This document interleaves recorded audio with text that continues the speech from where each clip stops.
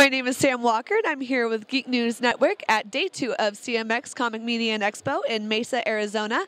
And I am here with Russ and Julia. They are the director and the screenwriter for a upcoming for an actual feature-length film called The Occupants. Why don't you tell us a little bit about that, Russ? Okay, Occupants is a film. It's about a young couple, and one's a documentarian.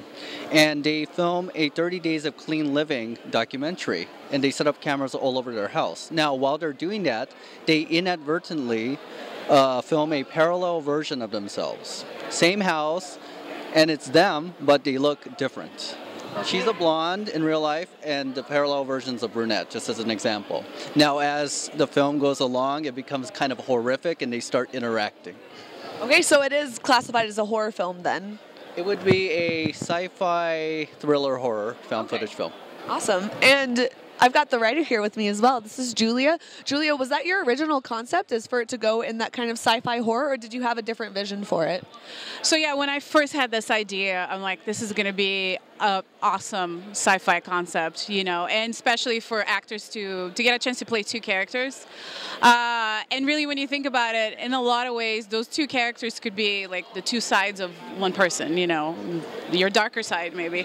Was that the original message that you wanted to send, the double side of each person kind of thing? Well, yeah, that's definitely something that I want people to think about. You know, when you see this like parallel version of yourself that's still married to a parallel version of your husband, and they're doing things that you wouldn't necessarily do, but maybe you could. I don't know. You know, I think we all have it in. Are you capable of doing that kind of thing? It makes you question that, right? Yeah, exactly. I really wanted to play with this idea of like, how far could you really go had you been pushed, had you made different choices in life, had you been pushed in a certain direction, had you had a lot of disappointment, like who would you really be? And could there be a parallel version of you somewhere else, like doing something that you maybe wouldn't do or would? I don't know. So now, as writer and director, you guys have worked really closely on this project. Were there any problems running into that, like any creative differences that had to be overcome or talked through or worked out or anything? Of course not. Like, honestly, this was one of the easiest relationships I think I've had as far as writer-director. It jived really well. I think the film is coming out great, and Russ is great to work with. So. Well, ditto, Julia. No, I mean, seriously, this script was just brilliant. It was an incredible script, and yeah, it's very psychological. Yeah. You know, it's a treasure trove for the actors, because they're playing two different characters. They doubt each other and themselves. I loved it. Is that what originally grabbed you about the idea to make this an actual thing? Or? Well, look, you have one location, you have two main actors. We got Robert Picardo already, from Star Trek Voyager. Yeah. Bob, here's your outfit. And it was a brilliant idea. It could be done for a very moderate amount of money, and it had one location. It was an incredible idea, and we have a teaser trailer. You can go to occupantsthemovie.com and you can see it. And so far, people have been liking it. Awesome. So you've been getting good feedback from that then.